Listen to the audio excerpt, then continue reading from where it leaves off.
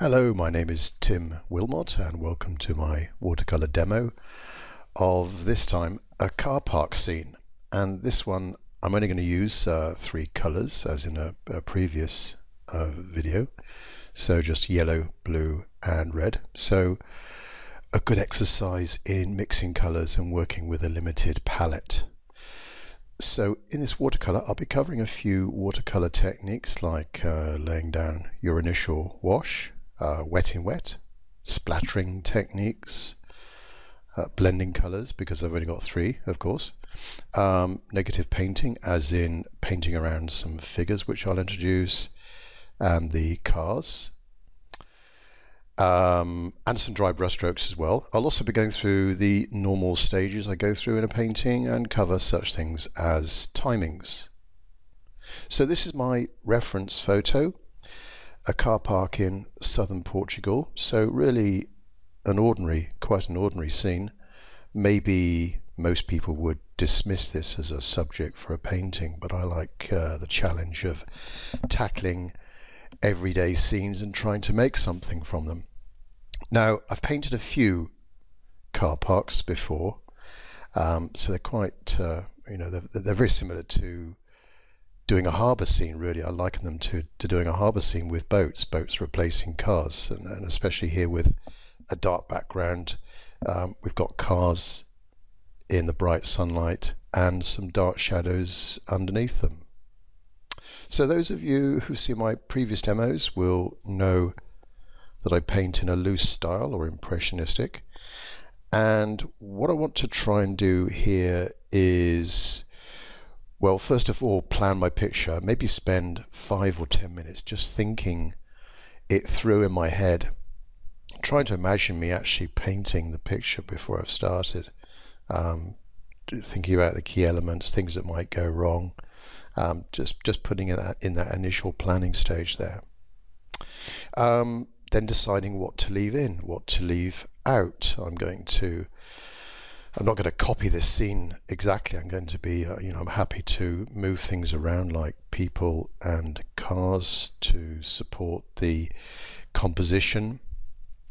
This bus stop, for example, it's not really doing much for me, and it's pointing the wrong way as well, pointing away from us and just pointing in the wrong direction. So I might replace that with something else or leave it out. Moving around the street furniture, so these pots of plants, for example, might dispense with those as well. So just thinking about moving things around to support the composition and the balance of the picture.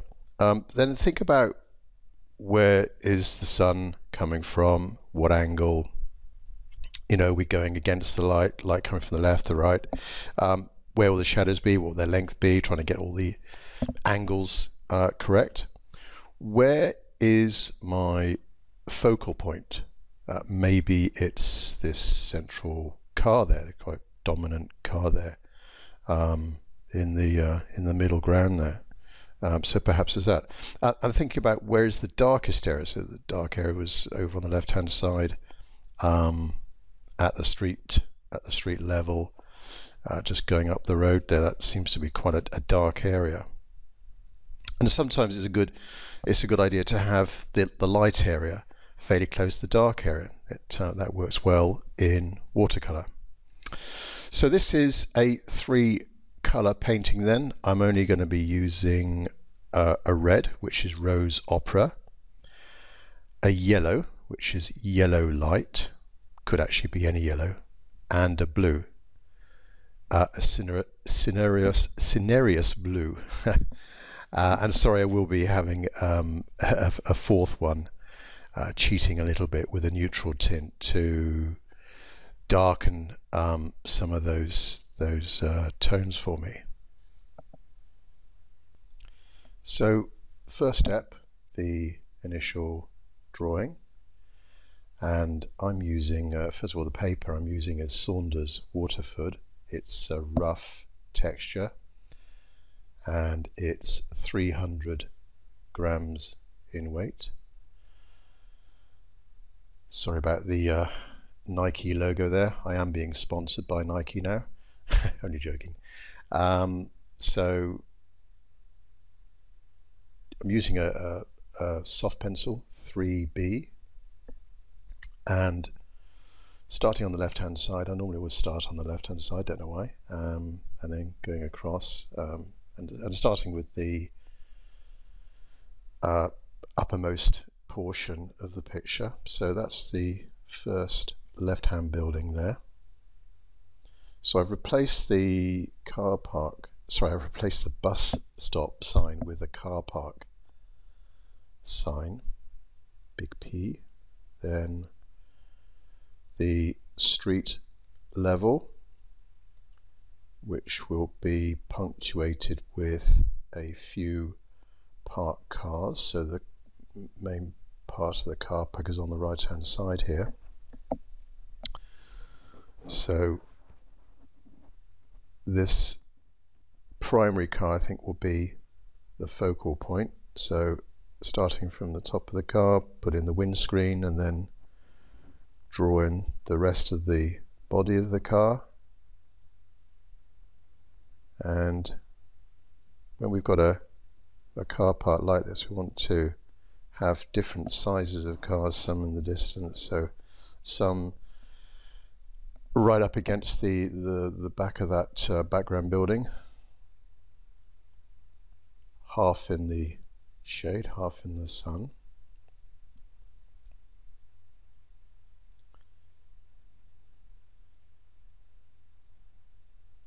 And then let's get some figures in. One or two figures, just lightly drawn, just beginning to think where the shadows will be. But sometimes with shadows, when I'm doing the initial drawing, I might do a bit of cross hatching just to indicate where the dark shadows will be. And that will show through the initial washes as well.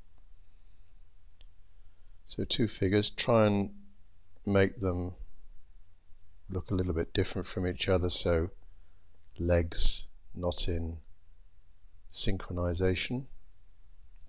Third figure there, which maybe will have that contrasting against the dark background. As I said, the darkest part of the picture is that far left hand building there, so let's have something light in front of that as a good contrast.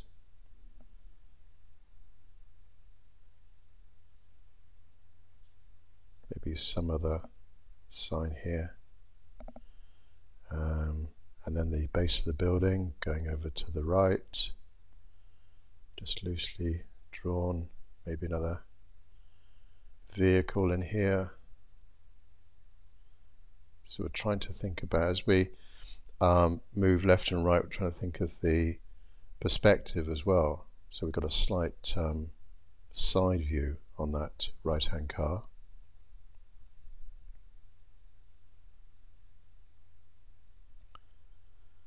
And then, as I sometimes do, just cross hatch people's faces so I know which way they're going to be going. Whether they're, and also there's a group of a lot of figures on the painting, then have them going in different directions. So the first wash, I normally start off with the sky.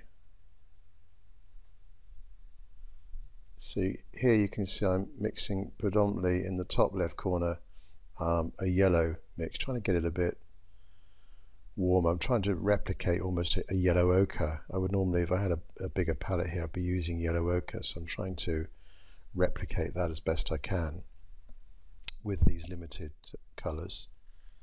So right across, I'm using a Raphael mop brush here, probably one of the largest ones they do. This is a size 6. Right, so that's the horizon, if you like, and then above it let's put in a blue.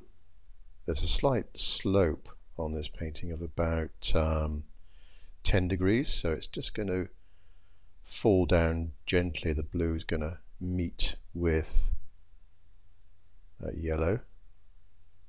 So we're now going to be careful not to paint over the P.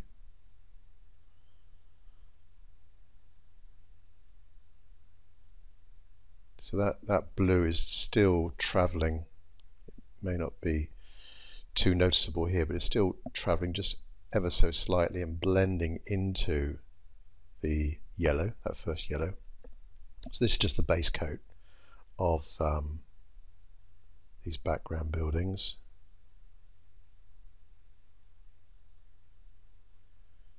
Just wanting to go over most of the paper with this initial wash, going down almost to street level there. So the top right corner is predominantly where I'm going to be mixing my blues, cool colours if you like. So that background building is going to be on the left hand side, is going to be the darkest. Now a bit of careful painting around the figures. Sometimes when I come to figures I might actually paint right over their head and just leave the main torso, main part of the body unpainted, because with a bit of body paint you can then go over their faces, and then with a bit of white add in the highlight for the tops of their heads. So it doesn't matter if you go over their heads, but it's sometimes fresher to leave the white paper if you can. This is not Saunders do a high white paper. This isn't it. It's more of a natural, sort of, almost slightly creamy colour, sort of halfway between white and cream in a way. So this is the base of the car, the surface of the car park. So we're only going to have one go at this. And we want to. This is southern Portugal. It's summer, so it's hot, it's dry, dusty, lots of chippings and stones around. I want to try and give the impression of that type of surface.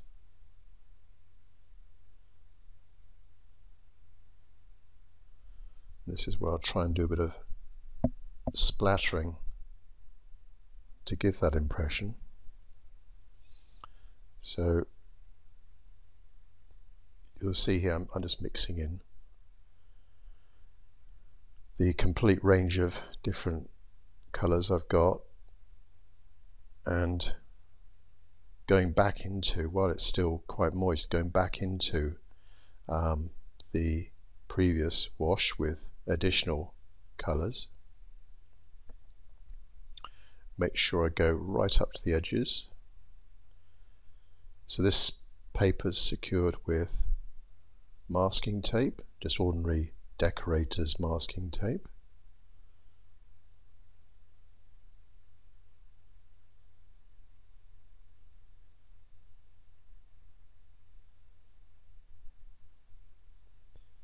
And so with that slope it is accumulating at the bottom there. So I've just dried out the mop brush a bit and gone along the bottom, just so that it doesn't go backwards and introduces sort of nasty cauliflowers right at the bottom of the picture. They're okay. I mean, cauliflowers are okay in some elements of watercolour, but not, I don't think, right down at the bottom there, right on the very edge.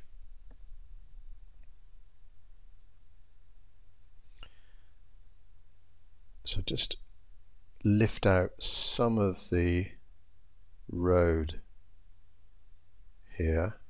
So I've got a sponge over on the right hand side. I'm just getting all the moisture out of the brush and then going over, just giving that indication of the road leading from bottom left to top right.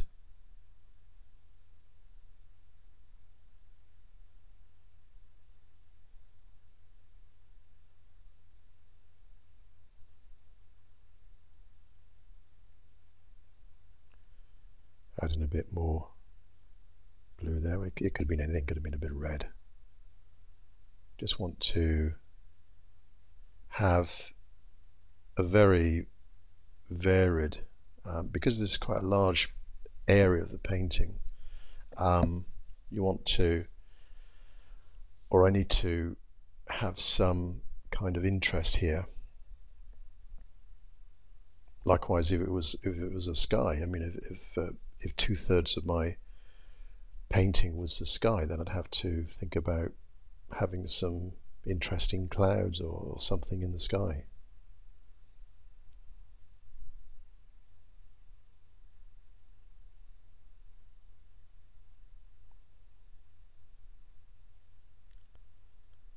So I think we're nearly done on that first wash. Just going to let things dry off completely now. Has to be 100% dry before we go on to the next stage.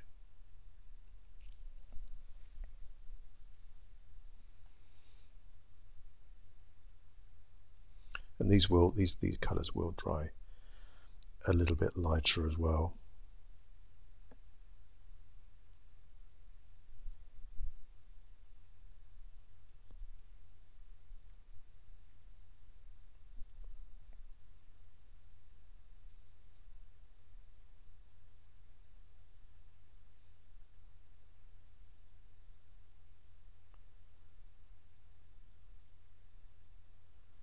So I do sometimes use a hairdryer to speed up the process.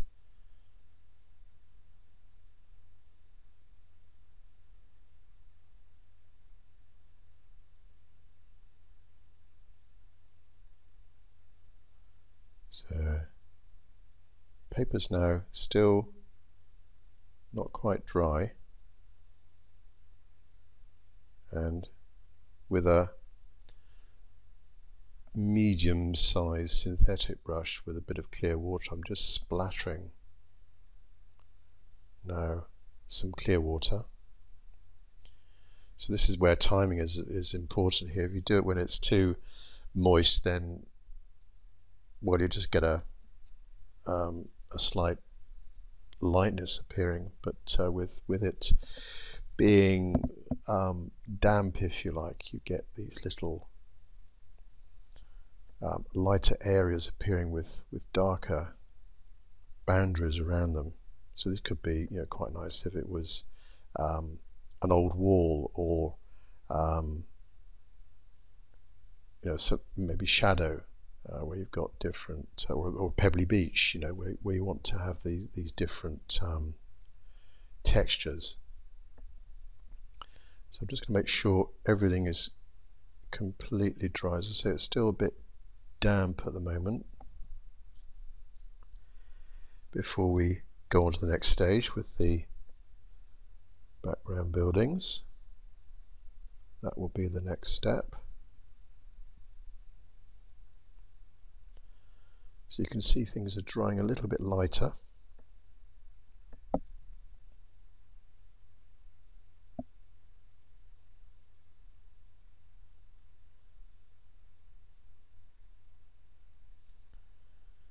And that is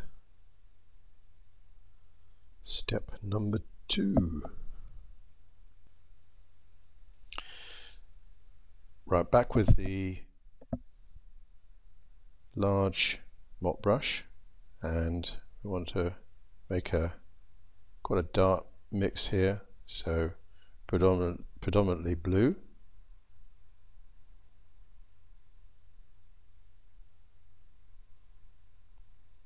So sometimes spend more time mixing than actual painting, trying to get things absolutely right.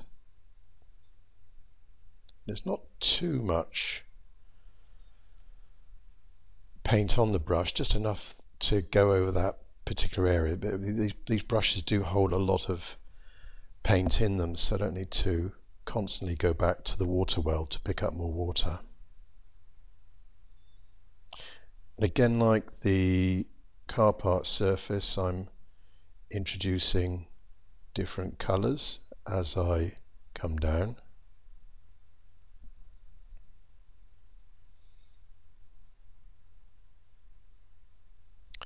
Now there is a slight sloping roof here on the left hand side that's catching the light, so I'm going to try introduce that if I can.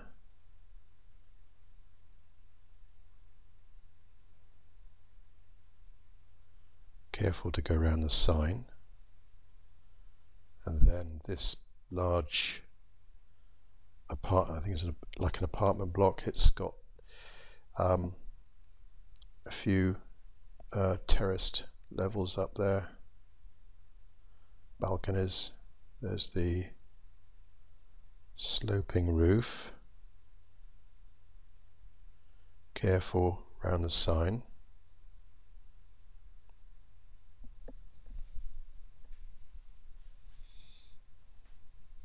So we're coming to the base now of this building, and I want to get quite dark with my colour, so I'm using the neutral tint, but not too neat, and I'm mixing it with other colours as well,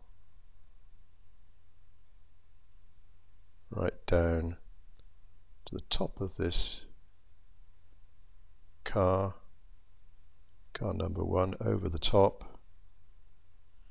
Be a bit careful going around the people. Nice thing about this brush is that when it's not got too much paint on it, you get a nice edge, which is really makes it easier to go around different objects like this. So around that first figure, over to figure number 2. Also thinking about the car park sign as well. And there's a second car in the background there.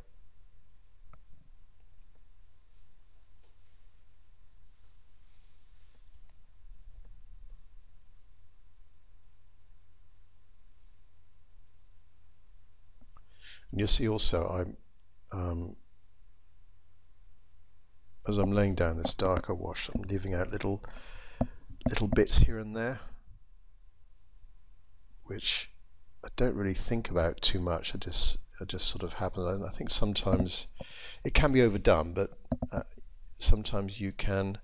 It just adds a bit more interest there, and sometimes you can make something out of them as well when you've let it dry and you think you could actually see other things in there. Maybe the top of someone's head, so you can make these little marks that I've left into something else that you hadn't thought of first of all. Right, the sign, there's a big sign on top of this right hand building, which I think is actually a restaurant. Over to the right is the sea, so it's overlooking the beach.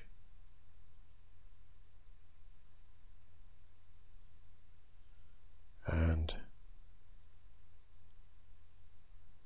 the start of the actual restaurant proper there. As I say, it's overlooking the sea. And then again, we want to try and get a bit darker as we come down into that base. Just forgot that left hand side there.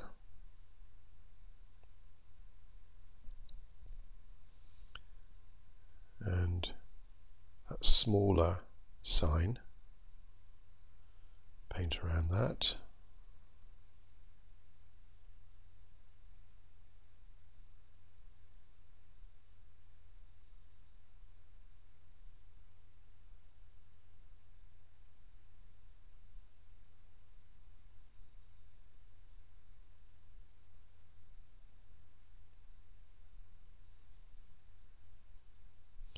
Now, tops of these cars, it's not one continuous line there, there's a slight little dip down I took.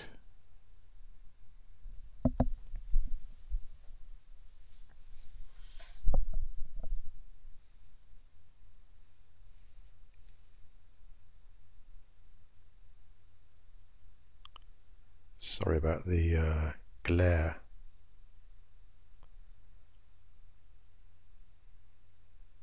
On the picture. That's caused by the angle between the camera, which is right above, as you can see, it's right above, right in the middle of this picture, and it's hitting the light coming from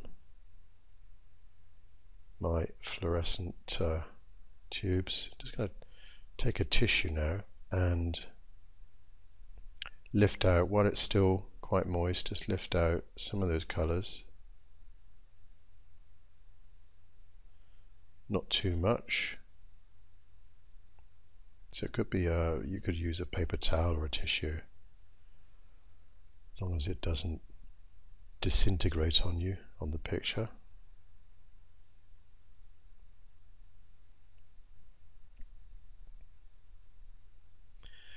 Now, as the background is still wet, I'm going in with the cars here, and you see it's just bleeding, blending on the gaps, which is sometimes quite a nice thing you can do with watercolor, where things are just blending on their own.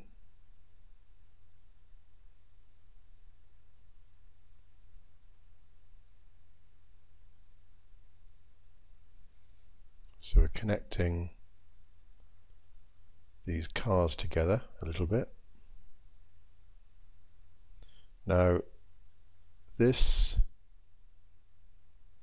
lighter wash I'm putting in, it's not too dry because I want it to stay fairly moist for when I put in the darker shadows. And when I put in the darker shadows, it's going to sort of seep up into, yeah, not too much, just take off some of that. It's going to seep up into the cars. In the same way, I drew the comparison of doing a harbour scene with boats. So if this was low tide and these were boats, then with their darker shadows, do everything while it's still moist, then you get some nice blending effects happening. So I'm using a smaller synthetic brush now for the shadows, and you'll see it's just beginning to blend with each other.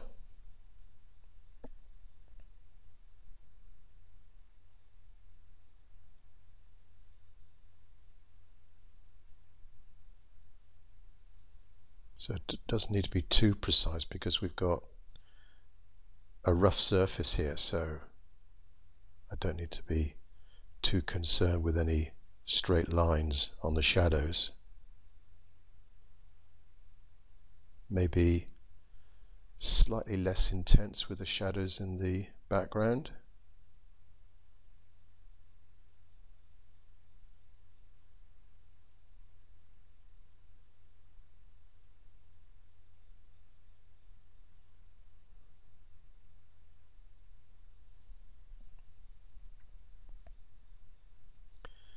Then join the sign with the building.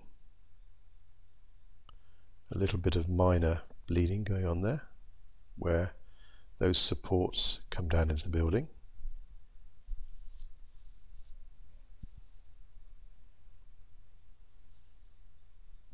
Now this car park sign, this is where we've got to be a bit careful. So I'm doing this with the smaller brush, and I couldn't do this with the larger mop brush.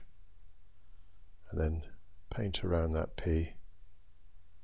If you can't do it this way, maybe you could just paint the whole sign blue and then go in with some white paint afterwards.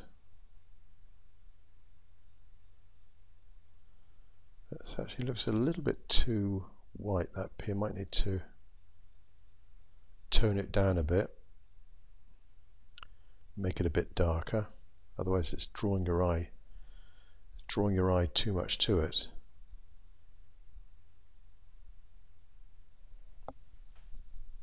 After all, it is a dusty scene, so Can't be too bright. Now, faces of the figures. So I'm making some quick skin colour. Almost half of that yellow, half of the rose red. Start with their faces, arms. Figure number 3.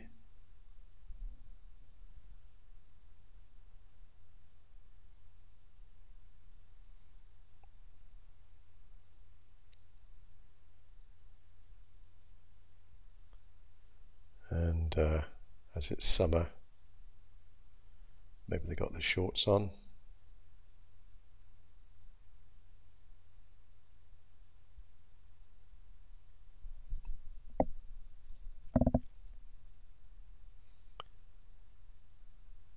So don't actually put a lot of effort into doing the legs,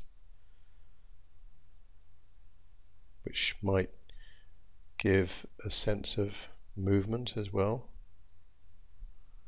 when you just loosely paint in the legs.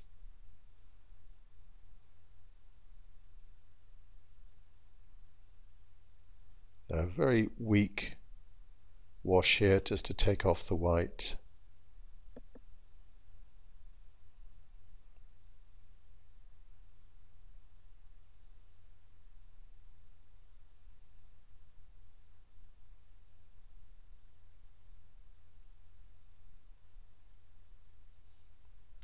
And then shadows, just thinking about where I've done the previous shadows, trying to get the angles right as well.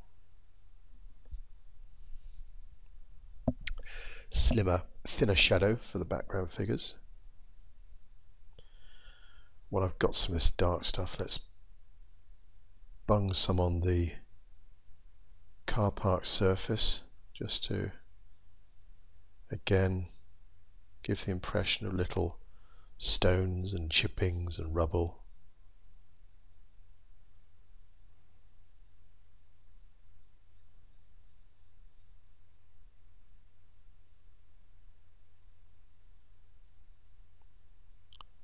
Try and make it as random as possible. Hopefully bigger blobs down towards the foreground, smaller ones further away.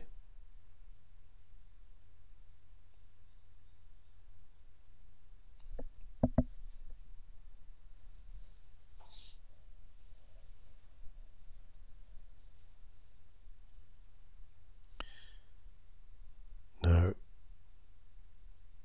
a bit of dry brush strokes here, just creating some extra forms. So maybe the side of the road there going into the going further away from us between the two buildings. So I'm just picking up some of the lighter areas as well, adding a bit of shadow behind them.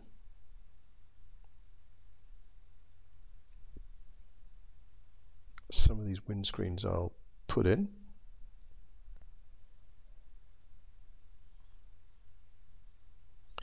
Others I'll leave out where the sunlight's hitting them.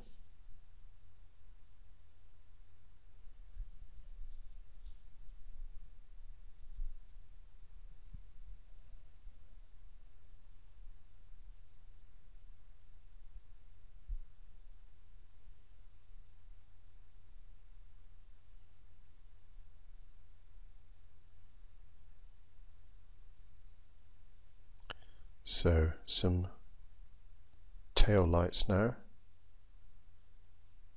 which is a bit of that red, because the red is a sort of cool red in a way. I had to add a bit of yellow into it just to try and mimic a scarlet.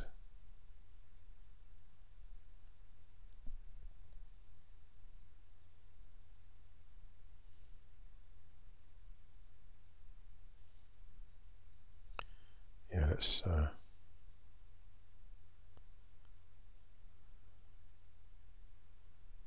dirty up that car park sign.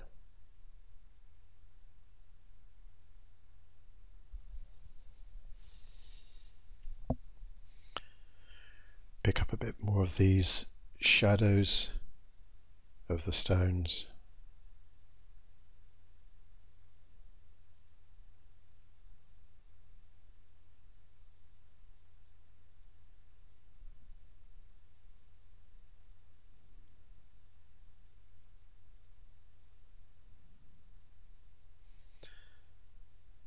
Now, the post for the car park sign, quite a dry mix, not a continuous line, broken it a little bit, and then that smaller sign in the background there. Now let's do those shadows. Again, trying to think about the previous shadows I've done and the lines they're taking. So maybe the sun's in the top right corner here.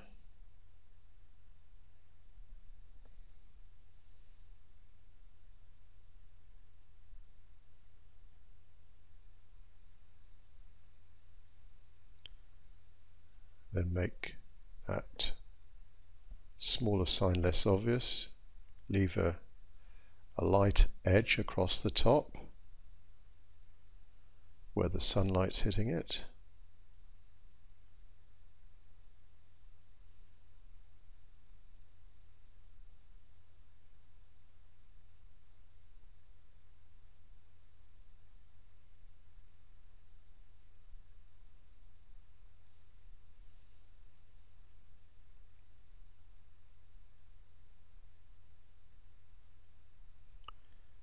Now,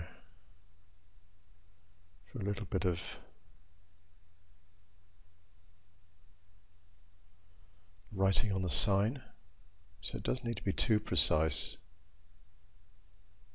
almost just giving the impression of some letters.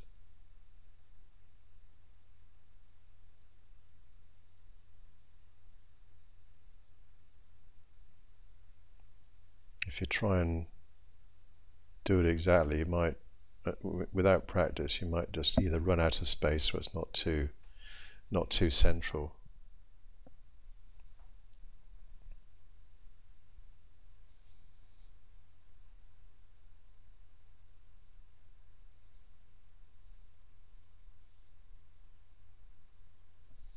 There we are, that'll do.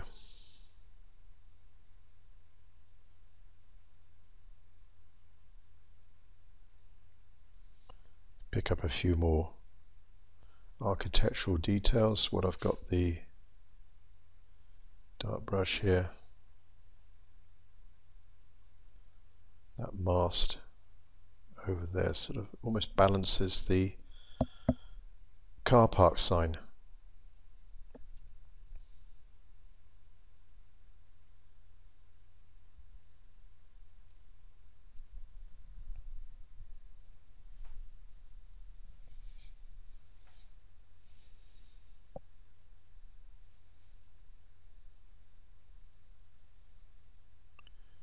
Those little light areas, and just putting something dark underneath them. Just try and use them. Impression of some writing on that smaller sign. Now some more car details. These bumpers, grills, front grills.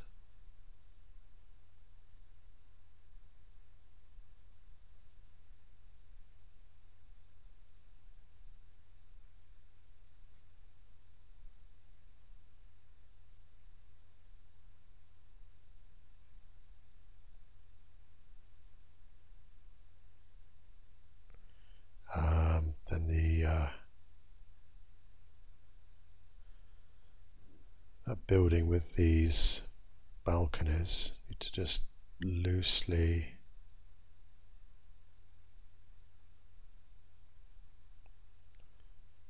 could have almost have left them out.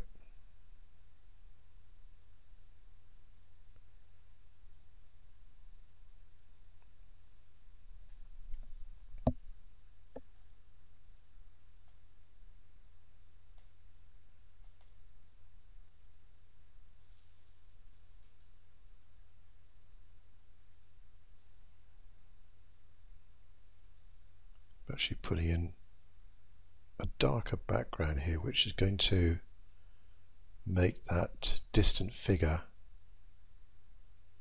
a little bit more in contrast. Use my figure just to smudge in the background, just blend it a little bit.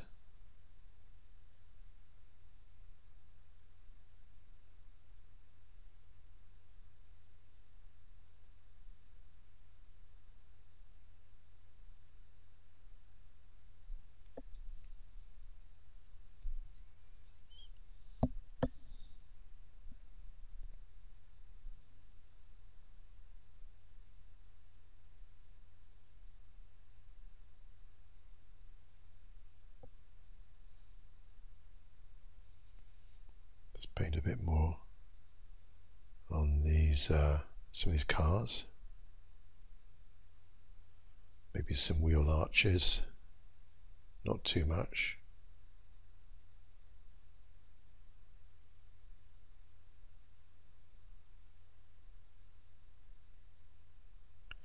We try not to overdo things here.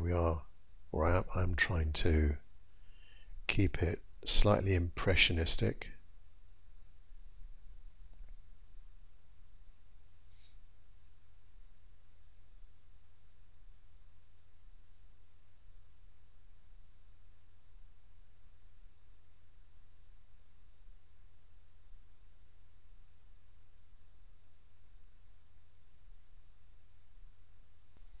So we're coming to the end, the latter stages of the painting now, and thinking about highlights, trying to emphasize those. So this is where I'm using with a small synthetic brush and straight from the tube some white paint.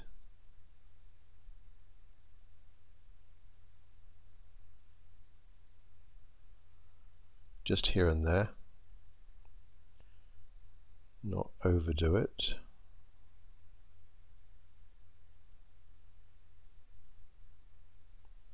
Particularly where, on these posts here against the darker background, just thinking where the sun's coming from, get on that side.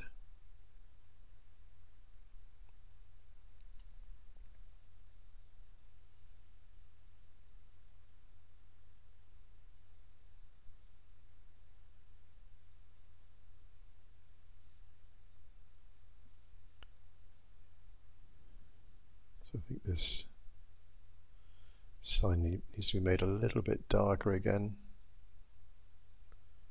I think that's a little bit better. It was too bright.